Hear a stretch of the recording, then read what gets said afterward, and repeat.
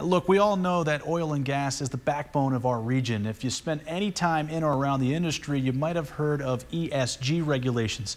That stands for environmental, social, and governance. It's a term thrown around often in the oil and gas industry, but what are they and how exactly do they impact the industry here at home? ESG is a term used to represent the sustainable and ethical impacts of a company. Things like its carbon footprint, impact on the environment, and even workforce diversity. There's been a big push for companies to have a good ESG score.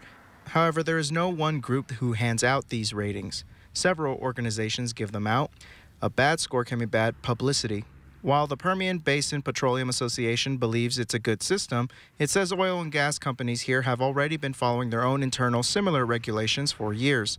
The association says there's been recent pushes for companies to have a good ESG score no matter what, and they believe this can have a negative impact. So that's where you see an impact is on the investment side in the industry. And as we've all been able to experience, there's a lot of growth occurring out here, but to be able to continue to grow, there has to be continual investment of capital. And so if the capital markets are constrained because lenders don't want to lend to companies because of this fear of maybe an ESG metric score, then that could impact opportunities out here in the Permian Basin.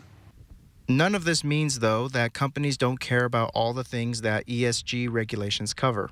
Can we do things better tomorrow than we did them yesterday? Absolutely. I hope to say the same thing tomorrow and the day after that. We should always continue to improve the way we are doing things. And I think in an industry full of scientists and full of engineers, that's what they're trying to do every single day. Reporting in Midland for News West 9, I'm Hunter Alcocer.